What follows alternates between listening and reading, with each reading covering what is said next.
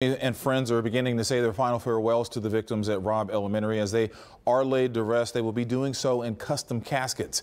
A casket maker traveled to Uvalde to donate his time and craftsmanship to those grieving families. KPRC2 Sophia Ojeda joins us now with a closer look at this moving tribute. Sophia.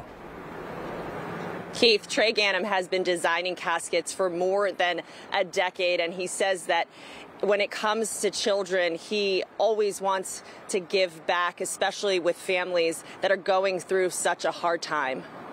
Trey Ganem is owner of Soulshine Industries. His company custom designed and delivered all 19 caskets for all the children who were killed in the Uvalde shooting last week. I can't fathom having to lay a child to rest. He says as soon as he heard of the mass shooting, he got right to work, contacting friends and businesses to help supply caskets, and the help poured in. The caskets were delivered last week. For me, you know, it's just what I got into this business for, and if I could give every casket away, I would.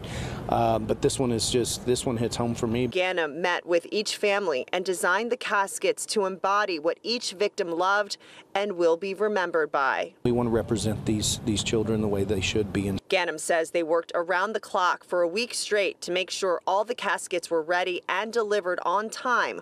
All of it at no cost to families. Everybody says, oh, you just paint a casket. It's not what I do. You know, what I do represents the loved ones of past. So for me, it's just a blessing to be able to represent that child's life.